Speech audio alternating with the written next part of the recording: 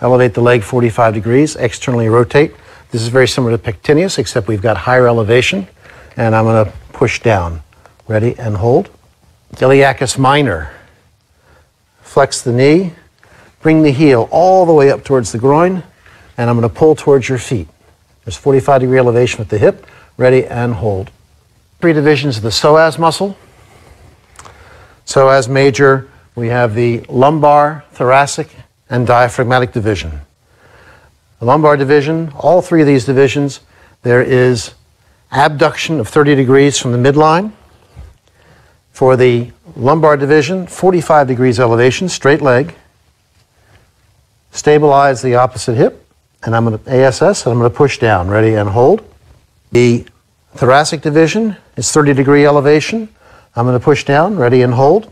Diaphragmatic division is no elevation. I'm going to push down. Don't let me, and hold.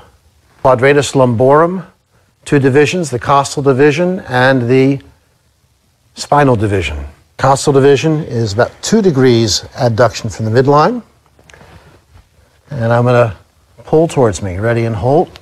Spinal division is 10 degrees. I'm going to pull towards me. Ready and hold. Very good. 10-degree abduction.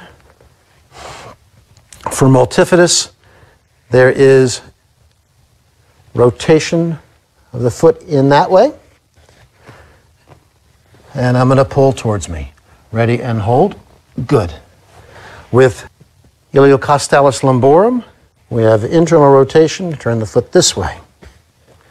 And I'm going to pull up the hip, and I'm going to pull towards me and hold. Very good. For longissimus lumborum, feet straight up and down.